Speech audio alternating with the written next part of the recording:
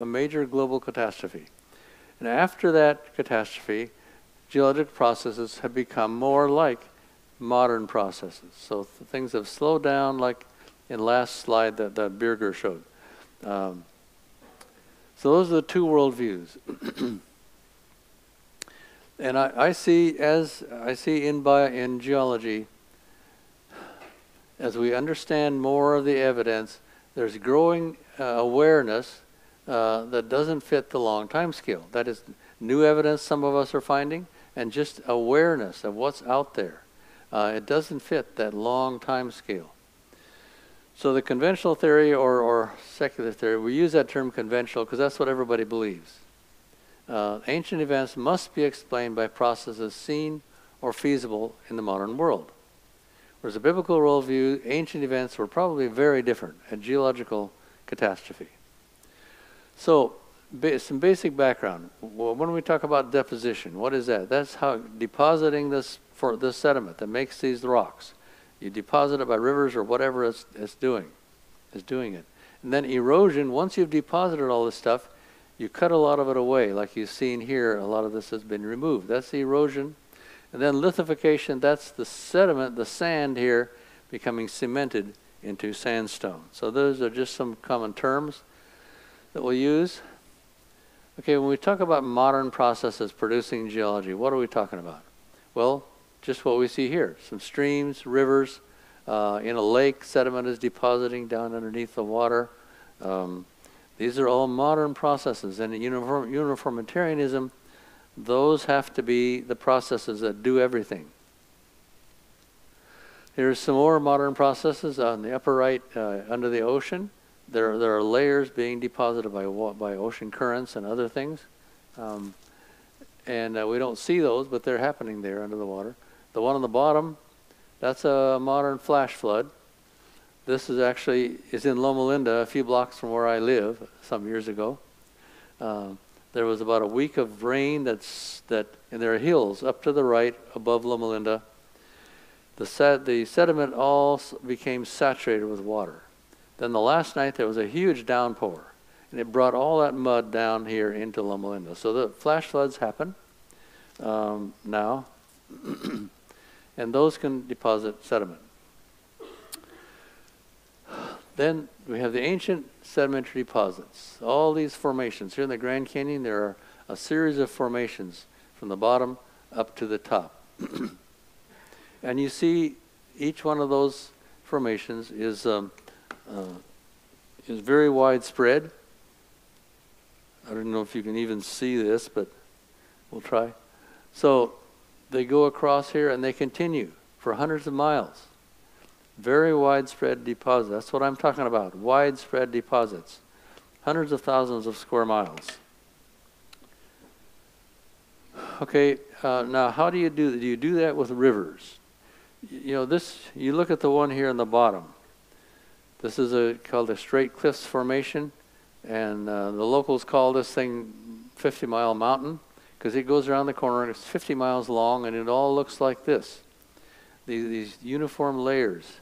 So how do you do that with a river? A river deposits sediment within its banks in the pattern that it follows. Now rivers move around. On the left you see the Mississippi River. The river is right there, and this part here that looks different from the rest, this is the floodplain. So through the centuries, the river has meandered back and forth through this area. And so they do wander around. But it's still within it's a ribbon of sediment. In this case, maybe 10 kilometers wide, some places wider. And so that's still a ribbon of sediment, not something that covers 100,000 square miles. They're just radically different. So how can this produce this? But if you won't accept catastrophe like the flood, well, you kind of got to deal with this somehow. Okay, so look a little more at these widespread deposits that I'm talking about. This one I mentioned, it goes 50 miles, and it goes much farther than that. Here's a place called the Grand Staircase, and I'll talk more about that later, but you're looking north, and you see there's cliff here that goes again for hundreds of miles, another one above it, and two more above that. Now in this picture is this middle one. It's called the Navajo sandstone. All right, and when you're up on even with the top of it, you can see it's a flat deposit. It goes in one direction 480 kilometers, in the other direction 800 kilometers, and it's like this. All right, so how do you do that? With rivers? This is not rivers, it's thought to be wind, but and that's a whole other picture. But there are a number of these that we refer to as widespread, geographically widespread formations. Okay, one of these this one of my favorites is a beautiful formation. It's called the Morrison Formation, and you can follow this for mile after mile, and it goes from Canada almost to Mexico, covers parts of a number of states. 600,000 square miles, that's 1 million square kilometers. Okay, river covering that, and it's thought to be rivers and floodplains and that kind of deposit. That just really does not fit what we see happening in the world today. And yet, if you won't accept a global catastrophe, this is what you got to deal with, rivers and things like that. Just above the Morrison, we have the Dakota sandstone. That's about maybe a 50-foot thick layer of coarse sandstone, 815,000 square kilometers. Down here in the southwestern United States, we have the Chinle Formation, this colorful formation, very fascinating, 300,000 square kilometers. And the bottom part of that is called the Cheniere conglomerate. That's this thing right here. 260 square kilometers. And it's round pebbles like you would find in a stream bed for 260,000 square kilometers. And yet that's what it's interpreted as meandering streams. Well, where are the streams? Somehow it doesn't look right. Modern processes don't begin to explain these, not even a slight beginning to explain these. They can only be explained by continent scale, at least, processes. Okay, here's another way to look at this. This diagram here at the bottom, all three of these diagrams, are what you would find if you got a big research grant and you got a huge bulldozer and you dug a trench across the western United States, thousands of feet deep. I don't know if they'll give those grants, but anyway, this is what you'd see. And this is from actual data from the Rocky Mountain area in western United States. Notice the scale, 100 kilometers. So this is somewhere between 250 to 300 kilometers. So in the lower part of the geologic column, the fossil-bearing part, the Paleozoic and Mesozoic, this is what you'd find if you went right after the end of the Mesozoic. These are flat-lying things that were deposited, huge, tremendous, this Mesozoic, the Morrison, and all these different formations would be in here. Now, about the end of the Mesozoic, you start finding something happening. You start finding this folding up into mountain ranges, probably from pressures from continental drift, the plate tectonics. Okay, so all this stuff gets folded up like this and broken by faults. And then in the Cenozoic, the upper part, now new sediments begin to form in these valleys that are formed between the mountains and unfolding down the sides, flowing down the sides. Okay, then as time goes on, in the more towards the modern times, you begin to see erosion. See these deposits, some of this has been eroded out and new deposits are forming. Okay, this is the modern, what's happening in the modern world. And this is a river, and I had to greatly exaggerate the size of that for you to even be able to see it. Okay, so this is what happens in the ancient world. This is the modern world. That's what happens in the modern world, these little rivers. Okay, so this is going to explain all of this. Even if you had 500 million years, will that work? Well, the time is not all you need. You need something else. You need the right conditions, the right processes to produce this. And suggest no, it's not going to work. But if all you have are rivers, you do, in your theories, you do what you have to, I guess. Okay, and this is not just in North America. Birger mentioned some things from Derek Ager. He was a geologist in the late 1900s. He made a point of traveling around the world and getting acquainted with the rock formations in different parts of the world. And he wrote a book about it. And it's a very interesting book, that these widespread deposits are in many places around the world. They circle the globe. This is not a local. This is not North American.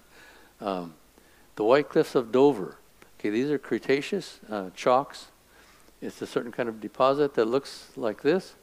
You find them in England, which is here, northwestern Europe, France, Sweden, Russia. We're getting pretty far off now. Egypt, southern United States, and in a place you may have heard of, Australia. Okay, the same thing, and it's at the same place in the fossil record, in the geological record, in the Cretaceous. What's going on here? Now, Derek Ager understood this is a little peculiar, and he warned in his book creationists not to use this data to support their theory. But he admitted that there's some very strange things in the geologic record. Why should what's happening in Australia be the same as what's happening in England at that very same time? Somehow that doesn't compute. Something was happening on a global scale, and this is the one we just talked about. That's just one of them, and there are many others. I'm just going to mention a few. In the Triassic, which is kind of the beginning of the time when you have dinosaurs, there are these beds called red beds. Now, you got red rock formations in many places, but there's a certain set of a type of these red formations in the Triassic that geologists call red beds. Triassic red beds. That's very characteristic and recognizable. Okay, so you find these same things at the same level in the geologic column in eastern and western North America, Europe, Mexico, South America, China. Okay, we've pretty well covered the world, haven't we? And Ager mentioned he was giving a talk I don't remember where the talk was, but he was showing pictures of these. And he showed a picture of these in South America, and a geologist there from China said immediately, Triassic red beds. So we're not making this up. These things are characteristic, and they fall around the globe. How did that happen? Well, it looks like something is happening on a global scale. Paleozoic coal beds. These thick seams of coal, which is accumulation of plant material packed together and fossilized. Eastern North America, going across Europe and across Russia.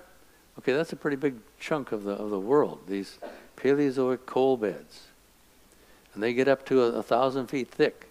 And I think some of the big ones are here in Australia. Okay, let's look at another, get to a specific research example that we worked on. The Triassic Moenkopi Formation in southern Utah in North America. This is the Moenkopi Formation. You notice these layers, they're very continuous layers. This is the Moenkopi Formation. It's mudstone made out of, you can guess what, mud. And then sitting right on top of it is the Shinera conglomerate, this pebble made out of little pebbles and sand. And here's a close-up. So there's the contact between them, and here are these continuous layers in the Moenkopi Formation. Dr. Arthur Chadwick and I have done quite a bit of research on this, and these beds just are very continuous. There are two right little ways below the Shinera. There are these two beds we call the twin beds, and they just go everywhere. I mean, we've followed these, kind of hard to study on these cliffs, vertical cliffs. So we've flown along here in helicopters and taken pictures in order to see what's really happening. And they just go on and on and on. We flew our helicopter all the way across Arizona, probably 100 miles of these cliffs. We took pictures, not a few pictures. We were flying along and clicking, click, click, click, and we have 6,000 photographs. And this was the basis for a lot of our research that we did. Okay, and so these layers, if these are formed by local processes, why are they so continuous? And here you can see them continuous right here for maybe half a kilometer. But we took all these pictures, and you can cut them in strips and put them together, and you can reliably follow individual beds across this thing. And this one happens to be 3 kilometers. Now, some places we have these strips we've pieced together over 10 to 14 kilometers. And these individual layers are continuous. And here you have 3 kilometers. Then you go 218 kilometers away to the south, and here's what it's like. Now, this is too far to be able to really trace individual layers, but you can still see it's the same process that's happening. And on the other side, you go 165 kilometers, and here's what you have. Again, it's the same process. What's going on? Local rivers? Well, you think about that. It just looks like this is a massive formation over very wide areas. Things flowing in large, flat sedimentary layers for hundreds of kilometers. Now we'll look at another thing that I find very interesting. Something called the Grand Staircase.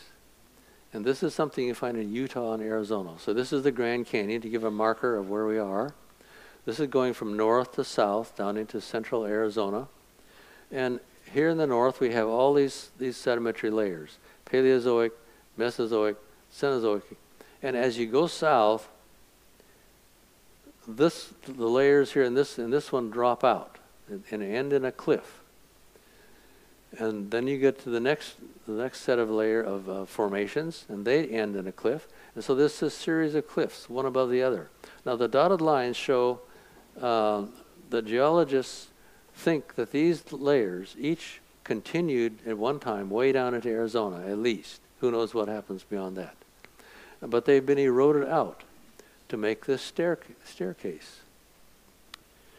Very fascinating. And here's some pictures to show you this is real. This is not imagined. This first cliff right here is this one, the Chocolate Cliffs. That's the one we studied, flew with a helicopter for 100 miles. Then above that, you have the Vermilion Cliffs, and then the White Cliffs, the Navajo Sandstone, and then 2 more. One is kind of hidden in the hills, but then there's the pink one at the top. The Grand Staircase. And it's a very real phenomenon. A couple more pictures. Now we're up at the top. We're looking at right across the top of the White Cliffs, the Jurassic Navajo Sandstone. And you can see there's the bench on one of these cliffs, and then there's the next cliff, and they go up. And so they're very real, very large-scale features. So how did they form? Well, I mean, how you got the sediment got there, that's a whole other picture. But how did you erode this?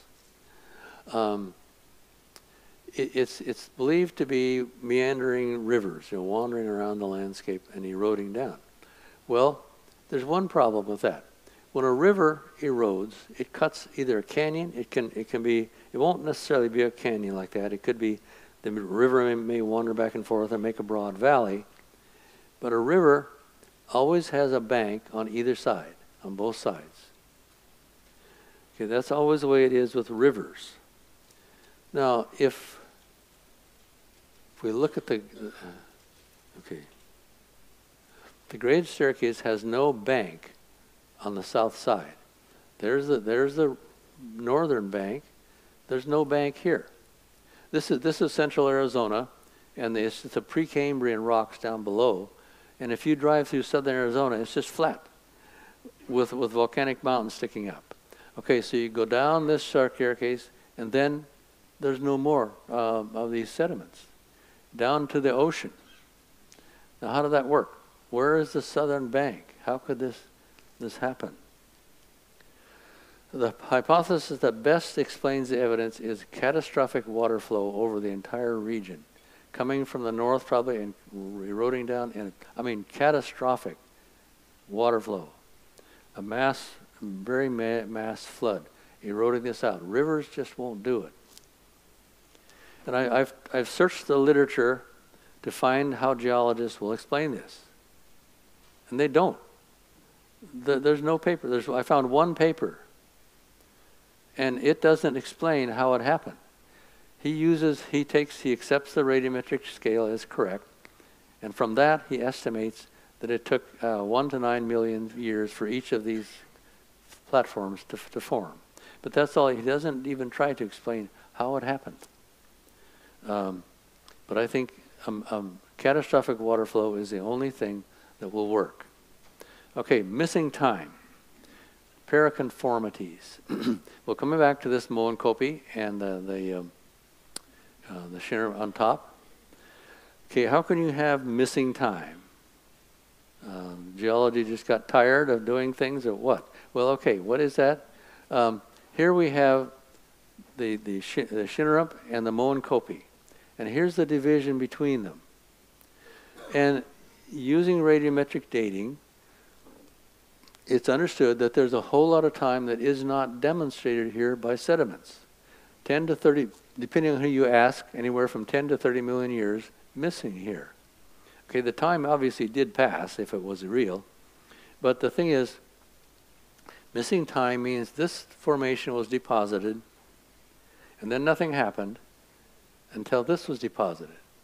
So this represents time in which either nothing was happened or something was deposited and then he wrote it away. Either way, it's really the same issue. How can you have this very sharp division with no time represented? Okay, let's talk about why that matters. And my prediction will be there will be places where presumed long time spans like this never existed. There was not that 330 million years that passed. Okay, so at this, if this really represented 30 million years of time, you should see evidence of that time, that time had passed. You should find animal burrows right here in this sediment at the top. If there's millions of years, there should be the sediment churned up by animal burrows and tree roots and erosion and all kinds of things. That's what happens on the modern world. Things don't just sit without being disturbed. There should be, and yet there are none of those in here. We've searched carefully. There are no animal burrows, no tree roots, no nothing.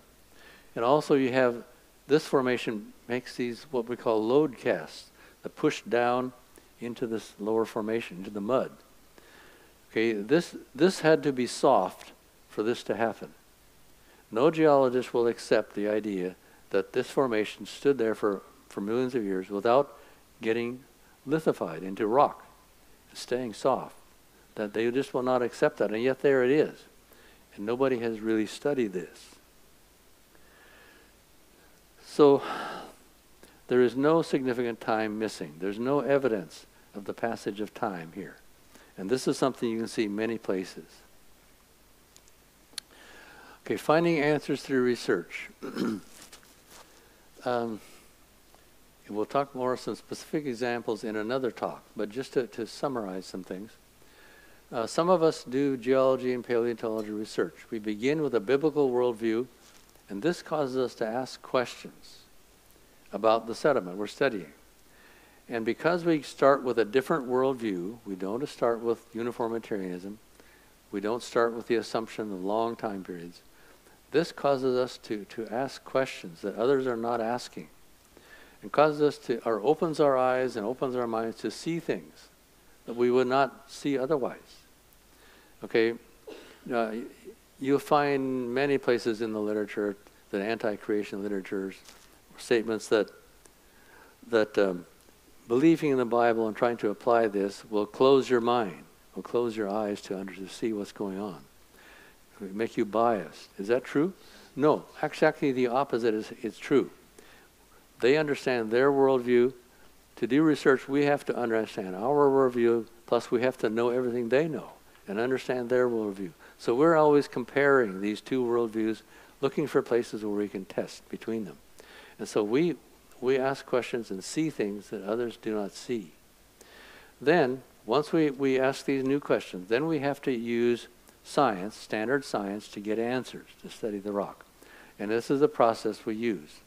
And new evidence that we find supports our Bible-based hypotheses and predictions. And I'm going to give you examples later.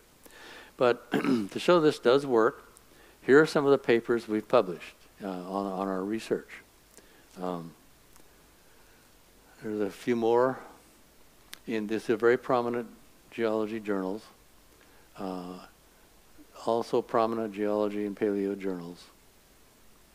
This is one from Geology. It was one of the most prestigious geology journals. And here is research that I'll tell you about later on fossil whales and our whale that we found, that we studied. Okay.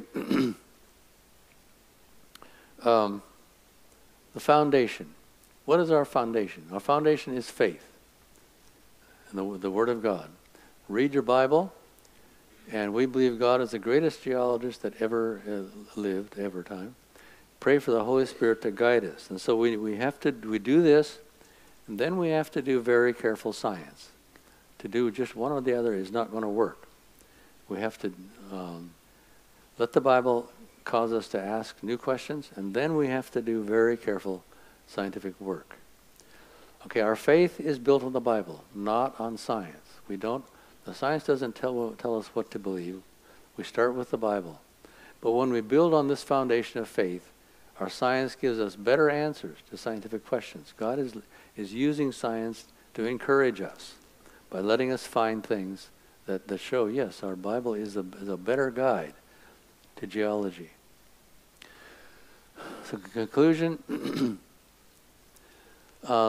several types of evidence I've mentioned that contradict the geological time scale. And I'll talk more about this concept later in another talk. So one, ancient sedimentary deposits are not like modern geological processes. Those rivers just aren't going to cut it. We have these very widespread geologic deposits, hundreds of thousands of square kilometers.